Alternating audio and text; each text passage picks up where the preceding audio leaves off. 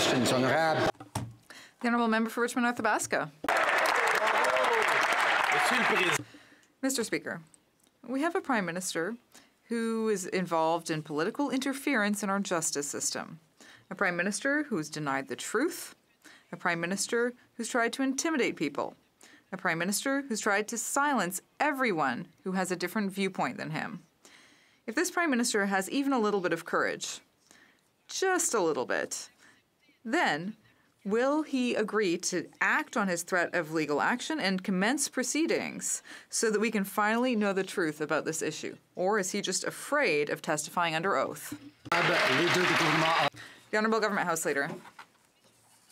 Mr. Speaker, we know that Canadians need to hear the truth, and that is exactly why the Prime Minister had the courage to ensure that he would waive cabinet confidence and solicitor-client privilege. That's why Canadians were able to hear the truth. And yes, Mr. Speaker, we sent a letter to the Leader of the Opposition. We put him on notice because he is continuing to say things that should not be said. And that is exactly why he retracted his tweets. The Honourable Member for Richmond North Athabasca. Order. Mr. Speaker, for 4 days we've been in this House asking this question to the Prime Minister. We want to know if he will act on his threat of legal action. We've asking again and again, but he hasn't changed his version. Every day he says the same thing. Our leader has repeated what he said before, and all the Prime Minister is doing is engaging in intimidation and trying to silence people who think differently than him.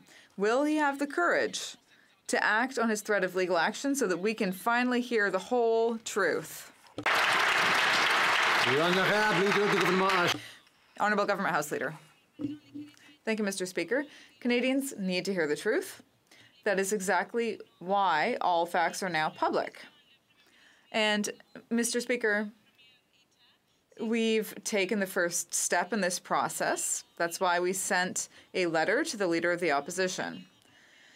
He continues to make false and misleading statements to Canadians. After he received the notice, he changed the words that he used. He deleted his tweets and online statements. He has already responded with his action. Honourable Member for Chilliwack Hope. When the Prime Minister threatened to sue the Leader of the Opposition for daring to criticize his actions on the Liberal SNC-Lavalin scandal, he thought he could pressure the Conservative leader into backing down. Instead, the Conservative leader continues to state, inside and outside of the House, that the Prime Minister inappropriately interfered in an ongoing criminal proceeding and then conspired to cover it up. If the Prime Minister actually believes he has a case, when will we see him in court? Honourable Government House Leader. Yes, Mr. Speaker, the Leader of the Official Opposition was put on notice, and after he received that notice, the Leader of the Official Opposition quickly deleted tweets from online. He changed the words that he has been using. So even though they talk a big game, they say that there's been no effects of this notice that was provided to them. We have already seen that they have deleted tweets, but Mr. Speaker, this was not the first time they did this. After the Minister of Innovation had put the Leader of the Official Opposition on notice, he had retracted his comments at that time and deleted those tweets as well. Thank you, Mr. Speaker. Honourable Member for Chilliwack Hope. Well, Mr. Speaker, the Prime Minister is threatening to sue the Conservative leader for stating that the former Attorney General told the Prime Minister that she was feeling inappropriate political pressure from him. The only problem with that strategy is that the Prime Minister has now admitted that the former Attorney General did warn him about his inappropriate political pressure to his face and in person. So the Prime Minister is threatening to sue for something he now says is true. Yes. Threatening to sue is weak sauce if you don't back it up. So when will we see him in court? The Honourable Government House Leader. Mr. Speaker, the Conservatives' only plan is to mislead Canadians. Yes. And that's exactly why when they did it earlier this year, the Minister of Innovation had put the Leader of the the official opposition on notice. The Leader of the official opposition retracted those comments, deleted those tweets. Mr. Speaker, the Conservatives once again continue to mislead Canadians. So the Prime Minister put the Leader of the official opposition on notice. What did the Leader of the official opposition do on March 31st? He deleted those tweets. The only plan Conservatives have is to mislead Canadians. Thank you, Mr. Speaker. Honourable member for Chilliwack Hope. Order. Mr. Speaker, the Liberals have put the Conservative leader on notice. He's repeated the exact same statement outside of this House, and now he's calling on the Prime Minister to take further action, come before a court, go on the stand. If he has nothing to hide, if he stands by everything in his threatening letter to sue the Leader of the Opposition, I ask again, when will we see him in court? Honourable Government House Leader. Yes, the Leader of the official opposition was put on notice. And after he received notice, Mr. Speaker, he deleted those tweets. He and his team, they went back probably to their office. They revisited some wording. With their new wording is exactly what they are repeating. They will not repeat the comments that they deleted after they received notice. That is a fact. Thank you, Mr. Speaker. The Honourable Member for Burnaby South. According to Maclean's, the Ethics Commissioner has become a useful fig leaf for Liberals keen to shut down further discussions. Harper Conservatives drafted a weak ethics bill, but it's Liberals using it as cover to avoid answering questions. Liberals will be under the microscope when the anti-bribery groups meet in June. Will the Prime Minister assure OECD officials that Liberals will not interfere with Canada's top prosecutor taking corporate corruption to court? Hear, hear. The Honourable Government House Leader. Mr. Speaker, I would encourage that member to revisit his wording, because I know he would never undermine the work of officers of Parliament. And if all of a sudden the NDP is taking that approach, they are even closer to the Conservatives than I even realized. We will never undermine the work of officers of Parliament. When it comes to the conflict of interest and ethics commissioner, yes, there is an ongoing investigation in this matter.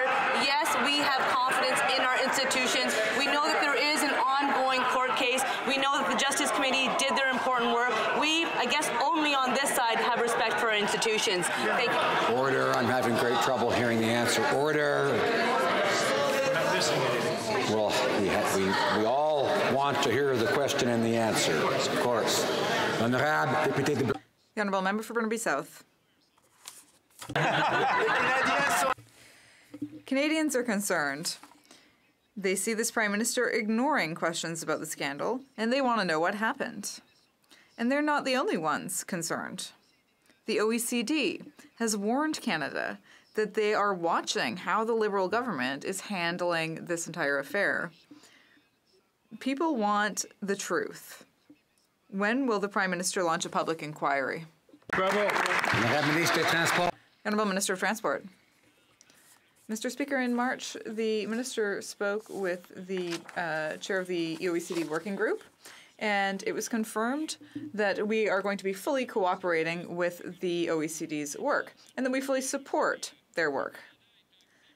Canada is a fervent defender of the international order and a rules-based international order. Thank you. The Honourable Member for Burnaby South. It's increasingly clear that this Prime Minister defends big companies rather than ordinary people. Last year, people were horrified to learn that the big banks were aggressively pushing sales of products that people didn't need. But we've learned that the situation was worse, and that the Liberal government actually watered down the report on the subject. Worse, they gave the opportunity to the big banks to sugarcoat it even further. When will the Prime Minister admit that he is there to help rich companies rather than ordinary people? Mr. Speaker, the honourable gentleman has drawn the wrong conclusion. As a matter of fact, as a result of the report, we have introduced legislation which prohibits the banks from providing misleading information, prohibits the banks from exerting undue pressure, requires the banks to have a policy in place to make consumers receive the products that are appropriate to them, and increases the penalties on the banks from $500,000 to $10 million. The Honourable Member for Burnaby South. Since we launched our Lower Cell Phone Bill campaign, we have been swamped from stories of mistreated Canadians. Now we learn the agency tasked with protecting Canadians from the banks changed their report on aggressive sales tactics because the banks asked. Even a requirement that banks work in the best interest of consumers was removed. Experts say this shows a cozy relationship between banks, the agency, and the Liberal government. Why is this government supporting billionaire banks and not Canadians? Hear, hear. Public safety. Mr. Speaker, in both official languages, he's still wrong.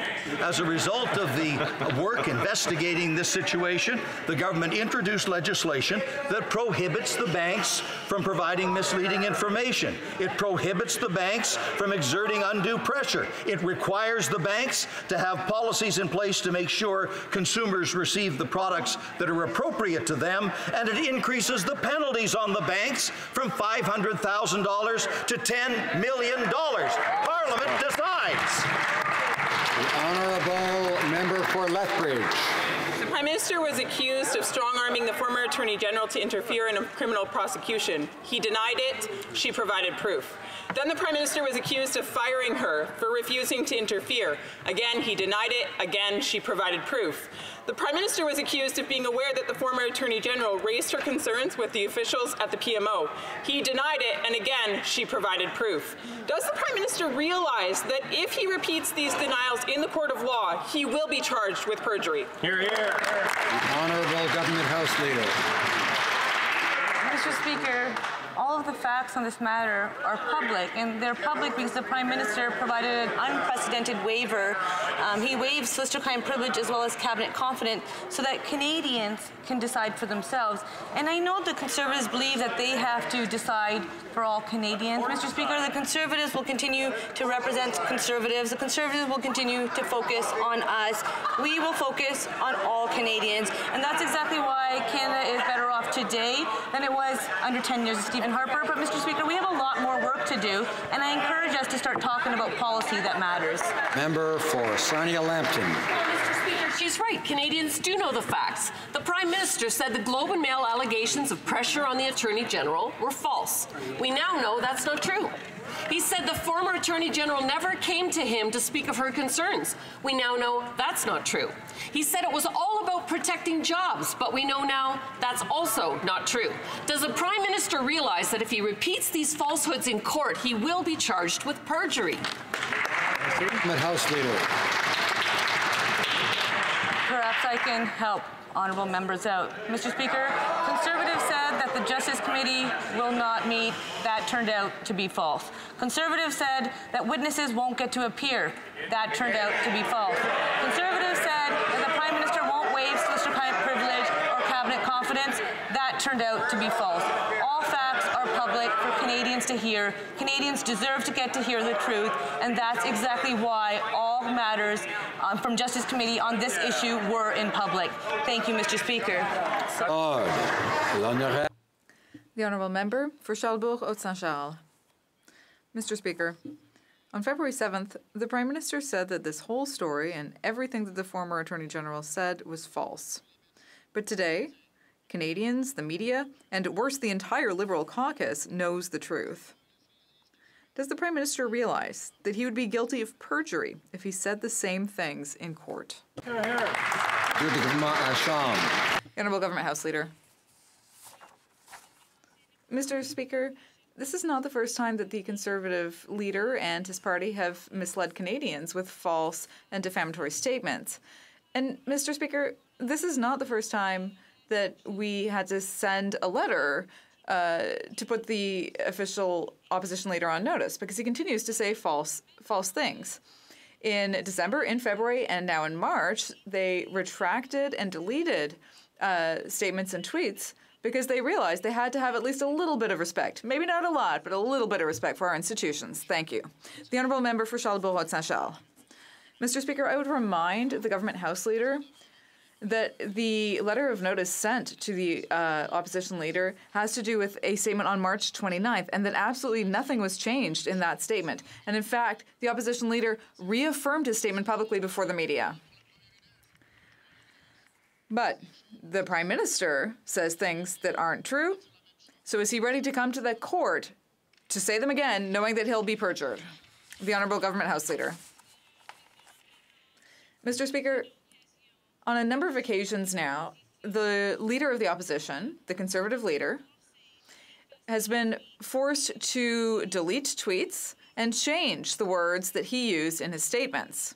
He changed the words that he's used, and now he is repeating the words that he previously changed. But the facts are clear. After the opposition leader received a letter from the Prime Minister and from the Minister of Innovation, he deleted his tweets and he changed the words that he was using because he knows very well that we could take action against him. For Lakeland, order. Sir, the Prime Minister's letter was about the opposition leader's statement. It has nothing to do with tweets. And the Prime Minister said over and over that no one ever warned him that his pressure to interfere in the criminal prosecution of SNC-Lavalin was political interference and was wrong. But last week, he himself admitted that on September 17th, the former Attorney General directly advised him in person to back off. And so now, even though he caught himself in his own words, he still threatens to sue the Leader of the Opposition. Does the Prime Minister know that if he repeats his initial denials in court, he will commit perjury? Honourable Government House Leader. Speaker, the first step in any situation, as they are referring to, is to put the Leader of the Official Opposition on notice. And Mr. Speaker, we have now put the Leader of the Official Opposition on notice on numerous times. Canadians can rest assured that we will not stand idly by while these conservatives continue to mislead Canadians, and that's exactly, we provided them notice, and what did the Leader of the Official Opposition do? He deleted tweets, he retracted online statements, because he knows very well that the notice he was served has consequences. Thank you, Mr. Speaker. I want to remind the Honourable Member for Portneuf-Jacques-Cartier and other members that each party and each member needs to wait their turn to speak. Now it is up to the Honourable Member for Lakeland. The opposition leader didn't retract any statements, and in fact, he repeated every single word yesterday. And Conservatives, we look forward to the Prime Minister testifying in court under oath, where he can't control the process, he can't control the people, and he can't shut it down like he killed 2 investigations. And for once in his life, he'll have to tell the truth, the whole truth, and nothing but the truth. So does he actually have the backbone to set a date? And when will we see him in court? The Honourable Government House Leader. Speaker, I have answered that question now on numerous occasions. They know very well that the Leader of the Official Opposition was put on notice. They know very well that he has deleted tweets and retracted comments. But what do, Mr. Speaker? They continue to mislead Canadians. And they mislead Canadians, Mr. Speaker, because they have no plan for the environment. They have no plan for the economy. But what they do have, they have a plan to mislead Canadians. And that's exactly why, when it comes to programs and services available to Canadians, they choose to mislead Canadians by refusing to admit that there is a climate action incentive. Luckily, they cannot do that in New Brunswick, but they sure did. And Member for Essex.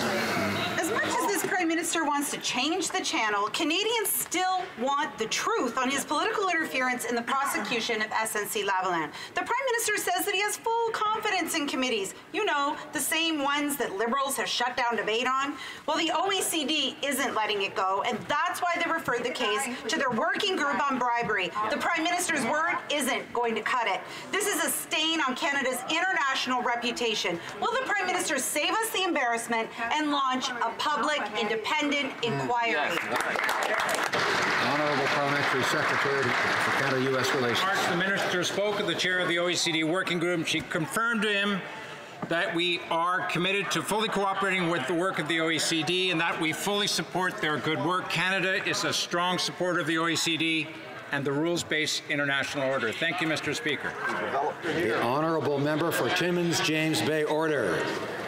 So my mom calls me. And she says, did the Prime Minister really give $12 million to Galen Weston to fix his fringes instead of seniors, that they give it to a company that cheats families out of bread? Now, that's my mom. She's a miner's daughter. She grew up in a different middle class than the Prime Minister. So I say, but Mom, it's about lobbying. It's about who you know in the PMO. So will the Prime Minister explain why two Loblaws lobbyists attended an exclusive Cash for Access event with him and senior staff of the Minister of Environment? Can they explain that to my mom?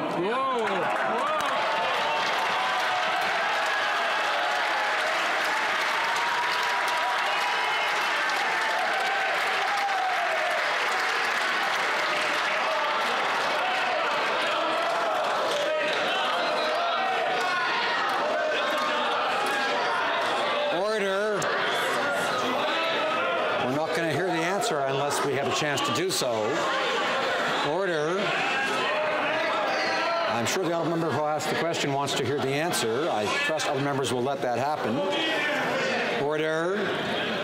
The Honourable Parliamentary Secretary to the Minister of Environment. Mr. Speaker, any serious climate plan is going to involve investments in energy efficiency. The project in question involves a $36 million investment from the company. It's going to allow them to replace fridges in over 370 stores, which will have the equivalent impact of taking 50,000 cars off the road. This decision was based on science, facts, and evidence, and the advice of our department. With respect to the honourable member's mother, I'd be happy to point her to the investments in Budget 2019 that will help make homes more efficient, that will save her money, and do the right thing by the environment. The honourable member for Aurora, Oak Ridges, Richmond Hill. Mr. Speaker, we now know that the Department of National Defence used code names to avoid providing evidence in Vice Admiral Mark Norman's trial. And since October, the Prime Minister has failed to comply with a court order to provide all documents, emails, memos, texts from Gerald Butts, Michael Wernick, Katie Telford, and Zita Astravas. Will the Prime Minister release all documents today and ensure Mark Norman gets a fair trial? The Honourable Minister of Justice. Mr. Speaker, the prosecution in question is being handled by the Public Prosecution Service of Canada, which operates independently from the Department of Justice and from my office. Mr. Speaker, Counsel for the Attorney General of Canada is fulfilling all of its obligations to the court with respect to third-party records applications. We are cooperating, Mr. Speaker, but it would be improper for me to comment on anything further as it's before the courts. For Aurora, Oak Ridges, Richmond Hill. And yet, Mr. Speaker, the Prime Minister continues to do everything to politically interfere and frustrate Mark Norman's ability to get a fair trial. He won't comply with court orders to provide documents, and when he does, they're completely reacted. Even worse, he won't pay Mark Norman's legal fees, hindering his ability to mount an effective defense. Did the Prime Minister or any current or former cabinet minister or any PMO staff discuss influencing the timing of Mark Norman's trial? Honourable Minister of Justice. As I just stated, the government is meeting all of its obligations with respect to third-party records applications. All documents requested from the priority individuals identified by the defense in February have already been provided to the court. And Mr. Speaker, when it comes to the reimbursement of legal expenses, the Treasury Board policy on legal assistance and indemnification is being followed appropriately throughout. Honorable député. The honourable member for Bellechasse-Richmond-Lévis. On the contrary, Mr. Speaker, the Liberals tried to prevent the Davis shipyard from having the Asterix shipyard, and then they backed off. We know that Vice Admiral Norman was laid off with no explanation in January 2017, and he hasn't had any of his legal fees covered since then. How can the government justify that a respected soldier is not having his legal fees covered when the taxpayers are paying for the Prime Minister's legal team? The Honourable Minister. Mr. Speaker, as I just said in English, the Treasury Board policy has been followed, and that's what we're doing. Honourable member for Barrie Innisfil. Mr. Speaker, Vice Admiral Mark Norman is a 38-year, highly decorated member of the Canadian Forces and was Vice Chair of the Defence Staff. He served this country with honour and dignity. The least these Liberals could do is give him a shot at a fair trial, but they won't release the documents to his lawyers so he can mount a proper defence. And they're hoping that he runs out of money before the end of the trial. The Prime Minister has no problem undermining the rule of law. When will the Prime Minister quit manipulating these court proceedings and allow the Vice Admiral a fair trial? Honourable Minister of Justice. Speaker, as I've stated, Counsel to the Attorney General of Canada is fulfilling all of its obligations before the court with respect to third-party applications for records. Mr. Speaker, all the documents that have been requested by the so-called priority individuals identified by the defence in February have been provided to the court. And Mr. Speaker, with respect to the reimbursement of legal expenses, the Treasury Board policy on legal assistance and indemnification has been applied rigorously. The member for Windsor West. We learned that the finance minister and the big banks worked together to skew a report that proved banks have predatory practices and abuse their own customers. Banks misled consumers by lying about credit card fees, mortgage rates, and banking fees, to name a few. Instead of protecting consumers, the Liberals decided to protect the banks by editing the report and trying to cover up the truth. This is shameful. Wow. Canadians are tired of this Liberal government being an apologist for consumer abuse, manipulation, and exploitation. The Minister of Public Safety bragged about fines and penalties. Does he actually have the courage to act on them? Yeah. Honourable Parliamentary Secretary to the Minister of Finance. Thank you, Mr. Speaker. To the contrary, and nothing could be further from the truth than what the member just said. We took the report very seriously and went forward with measures to prohibit banks from providing misleading information to customers, prohibit banks from exerting undue pressure on consumers to buy products or services, require banks to have policies in place to make sure consumers receive products that are appropriate for them, and increase penalties for banks from $500,000 to $10 million, something the Conservatives failed to do for 10 years. And Mr. Speaker, may I remind the NDP, they voted against these measures. The honourable member for Sherbrooke. This is not the Minister of Finance have influenced the agency that is supposed to oversee banks. This is unacceptable. Do we really think that the bank's watchdog will bite its own hand that feeds it? People are fed up with seeing the Liberals siding with the banks and not with us. The government is letting banks rip off consumers, and the Prime Minister is turning a blind eye to it. When will the Prime Minister wear the pants, stand up to big Canadian banks, and work in the interests of Canadians? Honourable Parliamentary Secretary, over the past 3 years, we have put forward measures to protect Canadian consumers. And for 10 years under Stephen Harper, this wasn't even on their mind. I'd like to remind him what I said in French. We proposed recent years, well, we've been banning banks from providing misleading information to their customers, and we've increased the fines for banks to $10,000. Hill. Mr. Speaker, I was particularly shocked yesterday when I heard that the Conservative chose to mislead their constituents in their partisan taxpayer-funded tax guide. This partisan guide left out information on important elements such as Canada Child Benefit and Climate Action Incentive Rebate. Really? It left out information on money to which their constituents are entitled to. Does the Minister of National Revenue agree that purpose... Order. The honourable member used the phrase chose to mislead. This is very close to deliberately mislead. I'd like him to withdraw that phrase and perhaps order. No, I'd like him to withdraw that phrase. I apologize for that phrase.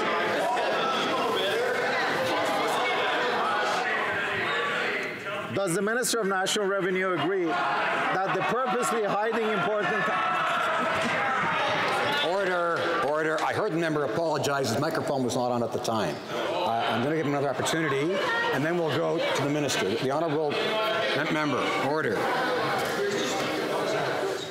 I'd like to apologize and withdraw purposely. The honourable Minister.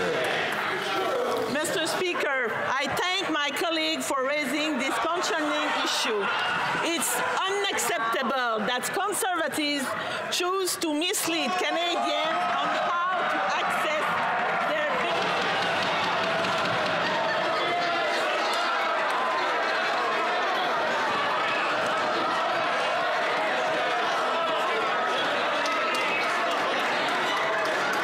Order. Hello. Order. Order. Order.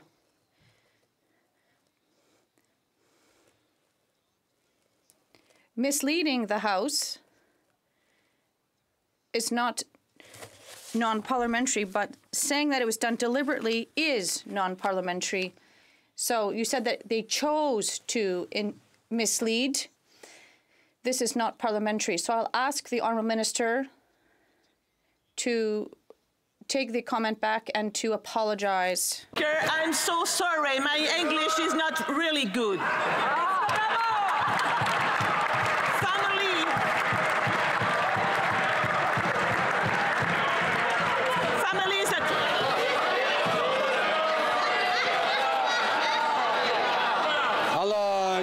Order.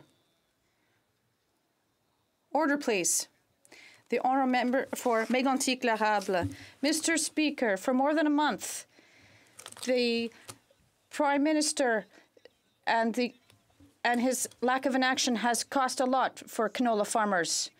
And this is the worst crisis that some families have seen in 100 years. Farmers have said that Canadian farmers are paying for these policies. We've been expecting a response for 10 days. This is very urgent. What is the PM doing? He's waiting. Mr. Speaker, when will the Prime Minister stand up to China and finally defend canola producers? The Honourable Minister of Agriculture. Mr. Speaker, I'm happy to hear my colleague is finally interested in canola, because this crisis has been going on for more than a month, and I'm working very intensely with my colleagues, the Minister of Foreign Affairs, among others, on this file. And we're working very closely with industry, with our colleagues from the province, and I am going to ask to receive a technical delegation to inspect the food. Mountain View. Mr. Speaker, Canadian producers need assurances that the Liberals will support them and our world-class canola as the crisis with China gets worse. Farmers know that this is a political issue and one that needs to be resolved immediately. The Liberals' lack of action demonstrates their contempt for Western Canadian farmers and the importance of the canola sector to the Canadian economy. When will the Prime Minister demonstrate leadership and take action to stand up for canola farmers? Hear, hear. The Minister of Agriculture. I'm glad that finally my Conservative colleague care for canola farmers, because we care for more than a month now. I work closely with the industry, with our colleagues from the provinces. I visited the West provinces. I've asked my Chinese colleague to accept the delegation, a technical delegation that will be headed by the president of the CFI. Mr. Speaker, I really care. I understand the issue, and we were working hard as a team to resolve it as soon as possible.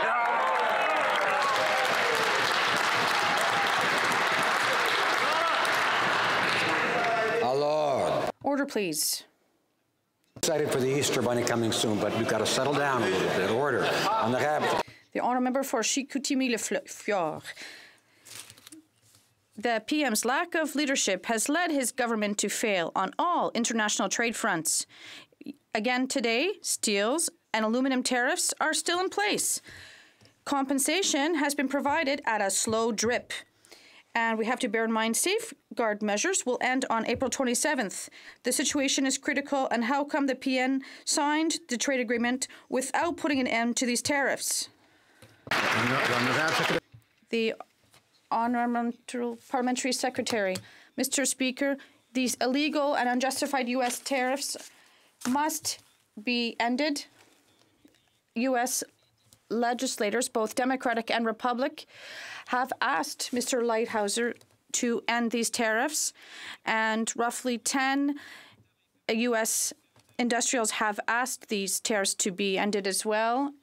Thank you very much, Mr. Speaker. Honourable member for Niagara West. Mr. Speaker, Conservatives launched the most ambitious trade agenda this country has ever seen. Trans-Pacific Partnership was a Conservative deal. Free trade with Europe was a Conservative deal. Updated trade with Israel, a Conservative deal. And the Prime Minister's record?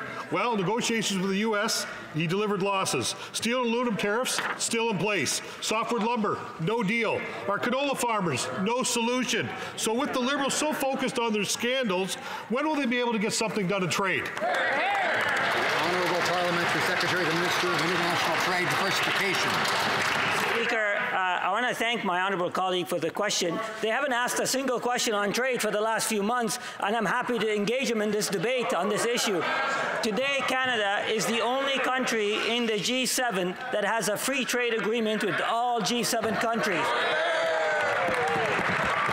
Our government, under our Prime Minister and the Minister of International Trade, as diversifying trade, investing in Canadian businesses, making sure that we're creating wealth. We need assistance for a member. Medical assistance.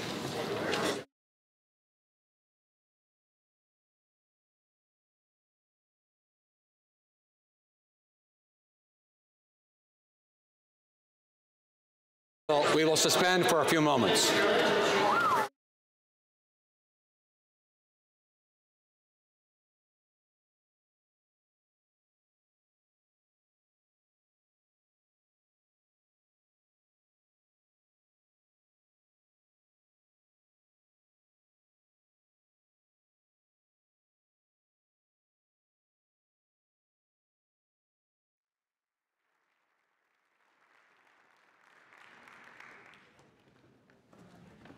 Members who brought assistance to the member.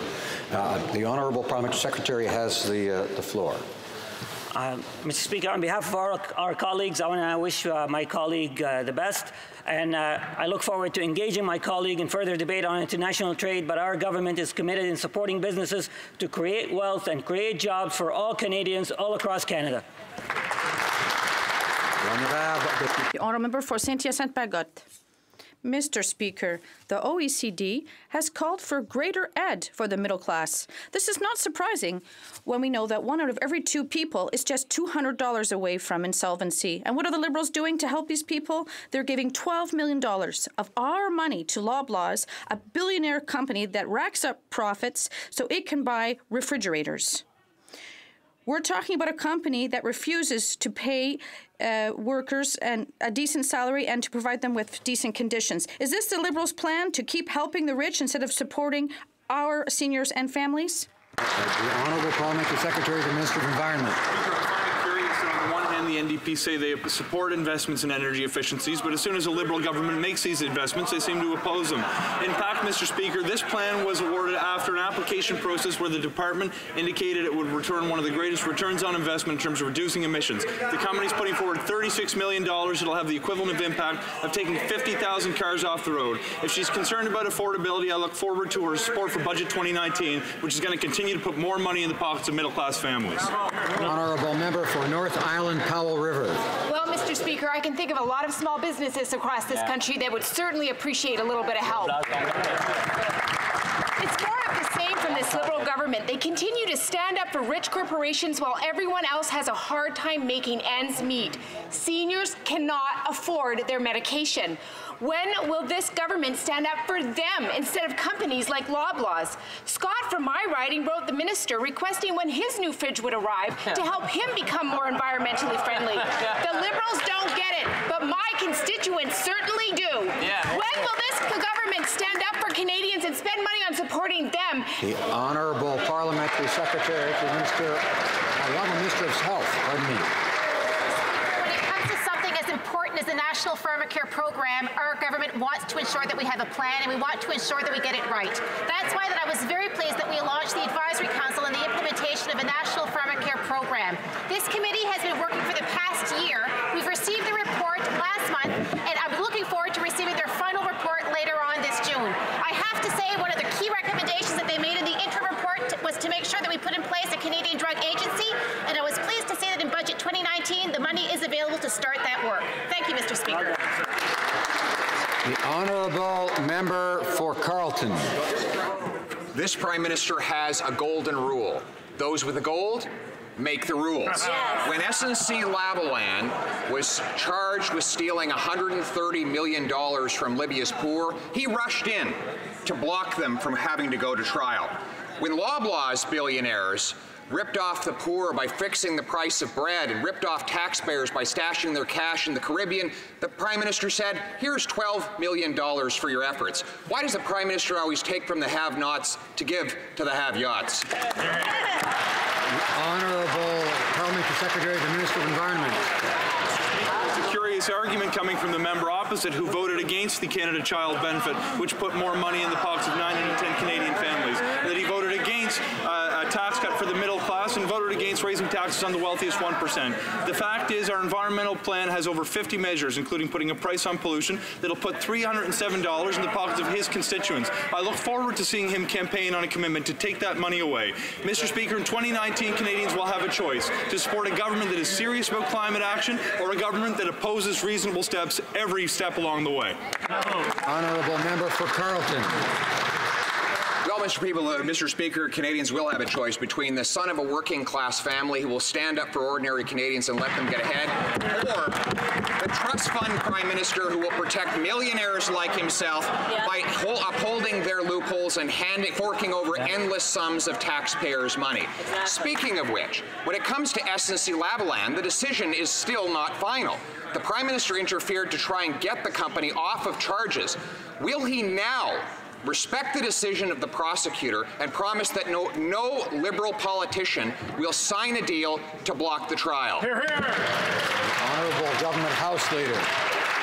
Mr. Speaker, I want to quickly provide a quote that I haven't provided for a while now, but the Director of Public Prosecution Service confirmed that prosecutors, quote, exercise their discretion independently and free from any political or partisan consideration. That member is lacking confidence in our institutions. I can confirm to him once again, as was provided at testimony at the Justice Committee, the rule of law is intact in Canada. Our institutions are intact. Canadians can have confidence in them, and that member should stop misleading Canadians. Order. Before I go to the member for Carleton, I have to advise him to be judicious and avoid personal attacks. We have full confidence in the Director of Public Prosecutions. That's why we think she should be allowed to make the decision on prosecuting SNC-Lavalin. This government refuses to guarantee that that will happen. They've interfered in this case. They've interfered in the Norman case.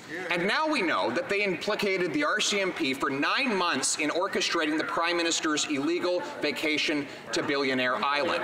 That vacation might have violated sections of the Criminal Code, which the RCMP would be responsible for investigating. Wow. How can Canadians be sure that there has been an independent vetting of this issue, given the past... The Honourable Minister of Public Safety. Mr. Speaker, the facts of the matter are that the RCMP are completely independent in their decisions about any investigation or prosecution, and any suggestion that a member of Parliament should in any way influence that decision-making process with our police forces is absolutely wrong and false.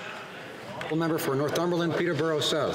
Mr. Speaker, our government knows that it will take a bold, ambitious and inventive new vision to address the challenges we face today. Indeed, the urgency of action on climate change is clear, especially in Canada's northern and remote communities, who see the effects of this every single day. We know that reducing our reliance on diesel power generation will play a key role in the transition to a greener future. Can the Minister update this House on investments our government is making to reduce our reliance on diesel in off-grid and remote communities? Thank you, Mr. Speaker. Resources.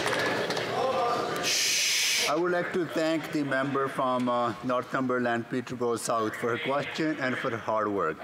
It is clear that best solutions for combating climate change in the rural and remote indigenous communities come from the people who live there.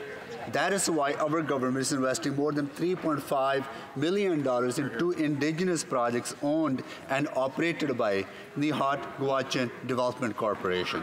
Investments like these create jobs, cut energy costs, and protect the environment. Thank you, Mr. Speaker. Member for Abbotsford. Mr. Speaker, Loblaws is a billion-dollar company that is owned by the second richest family in the country. This is the same company that rigged bread prices for 16 years. Whoa. They really don't need handouts from a tax and spend Liberal government. Now the Prime Minister, our reverse Robin Hood, is giving this company $12 million to buy what? New fridges, while raising taxes on struggling Canadian families. Why is it always with these Liberals that they're giving to the rich and robbing ordinary Canadians? The Parliamentary Secretary to the Minister of Environment. A number of times. The fact is, every step of the way, the Conservatives are opposed to meaningful action on climate change. Mr. Speaker, our plan includes putting a price on pollution that's going to put more money in the pockets of Canadian families. It includes phasing out coal by 2030. It includes having 90% of our electricity generated from green resources by 2030. And yes, it includes investing in energy efficiency. In my own province of Nova Scotia in October, I personally made an announcement through the Low Carbon Economy Fund that would help homeowners make themselves more efficient and bring down their power bills, including by implementing a rebate on fridges for personal use. Mr. Speaker, we're taking climate change seriously. Honourable Member for Vancouver East. Order. Liberals called out the Conservatives for cozying up to white nationalist Faith Godey. But now the Prime Minister wants to close our border to asylum seekers who are fleeing persecution and violence with a law that prevents them from being able to apply for protection in Canada. Right. When Faith Godey supports the Liberal immigration policy, you know that you're on the wrong side of the issue. By hiding it in a 392-page omnibus bill and refusing to refer it to the Immigration Committee, the Prime Minister is trying to sneak through this shameful law. Will the Prime Minister stop talking out of both sides of his mouth and withdraw this legislation? Honourable Minister of Border Security. Our government remains committed to a fair refugee system that provides protection to those who need it most, protects the safety of all Canadians, and keeps our borders secure. On the well-established international principle of asylum primacy, we wish to encourage all those who truly need protection to seek asylum at the first possible opportunity. And the measures that we are proposing are part of a broader package included in Budget 2019, which is aimed at ensuring that people who genuinely need asylum receive it quickly and efficiently. And I wish to assure the member that every claimant will have access.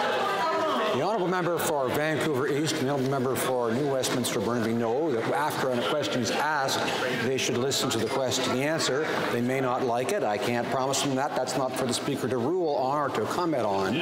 But in fact, I'd ask them to remember to listen and wait their turn before they speak. The Honourable Member for Don Valley North. Mr. Speaker, from pioneering satellite communications technologies to building a Canadarm and space-based radar systems, Canada has been making key contributions to space science and technology for over 6 decades. Can the Minister update this House on our efforts to foster our future astronaut, engineers and scientists so that Canada continue to benefit from opportunities in the space economy? Thank you, Mr. Speaker. Honourable Parliamentary Secretary. Colleague from Don Valley North for his question. Our government published a new space strategy based on innovation and exploration. It will take advantage of our strengths and putting forward strength in science and innovation. Our space strategy will also take inspiration from youth to try and get them to get interested in technology. And our government is making sure that we have jobs for tomorrow in Canada. For Elgin, Middlesex, London. Mr. Speaker, yes. An illegal vacation to a billionaire island, inviting a convicted terrorist to India, destroying relations with our most important trading partners, attempting to politically interfere with the criminal prosecution, countless ethics violations, and an attitude that the rules and the law don't apply to him.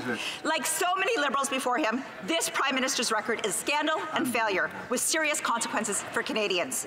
How come when it comes to the Prime Minister and his friends, they're taken care of, but ordinary Canadians are not? Honourable Government House Leader. Mr. Speaker, that member just demonstrated once again that The last people the Conservatives seem to be cared about is all Canadians. So let's speak about our record. Over almost 300,000 children lifted out of poverty. Over 800,000 Canadians lifted out of poverty. 950,000 jobs created by Canadians. Trading relationships with each of the 7 G7 countries, trading deals that we have today. Mr. Speaker, lower taxes on middle-class Canadians by raising them on the wealthiest 1% of Canadians. A climate plan that's showing results. The honourable member for Manicouagan. Mr. Speaker, when I asked the Prime Minister a question yesterday, he said we should never legitimize discrimination against Canadians. And as if Quebec's bill on government secularism was discriminatory. This bill makes rules for us all. This is not discrimination. These rules will be the same for everyone. Is the Prime Minister accusing the Quebec government and millions of Quebecers who support this bill of being discriminatory? Is this how low the Liberals have stooped? The Honourable Minister of Justice. Mr. Speaker, we have always defended and will continue to defend the fundamental rights of every Canadian. The Canadian Charter of Rights and Freedoms protects everyone's rights. We cannot pick and choose who we protect and who we don't. Our position, Mr. Speaker, is clear. It's not up to the state to dictate to people what they can or cannot wear, regardless of their beliefs. The honourable member for Manicouagan. Mr. Speaker, it's up to Quebecers to decide what's good for them, regardless of what the PM thinks. The secularism of the Quebec state will be decided in Quebec City, not in Ottawa, not by this House, which refuses to condemn the shameful statements of the Mayor of Hampstead, who compared the secularism bill to ethnic cleansing. Will the Minister of Justice respect the will of Quebecers and commit to not challenging Bill 21 or supporting a court challenge to it? The Honourable Minister of Justice. Mr. Speaker, I'm a Quebecer, and I have the right to provide my opinion on this. Mr. Speaker, we strongly condemn the use of such inflammatory speech as the Mayor has done. It is hurtful for those who have suffered atrocities, and as the Prime Minister has already said, we don't need to be extreme. As Quebecers, we can express our disagreement with this bill without going too far. Earlier this week, I received a call from Chief Leo Friday of Kasheshawan First Nation. 10 days from now, more than 2,000 people from this community will be forced to leave their homes in the annual evacuation process. The Chief is concerned about the resilience of the dike, and there are legitimate fears of severe flooding. Our country spends millions of dollars annually for evacuations and for repairing flood damage in homes. When can we expect a serious commitment to funding the relocation that the community has been asking for years? The Honourable Parliamentary Secretary to the Minister of Indigenous Services. I thank the honourable member for her question. Our commitment to long-term relocation plan has not changed. The member would know very well from her work as Minister of Indigenous Services and President of the Treasury Board the work that is underway to deliver on this commitment. We've made significant progress on priorities, such as the new modular school which will be built in the community in September. We're currently working with the First Nations to monitor the threat of flooding, conduct preliminary mitigation, and support them for a smooth transition to host communities.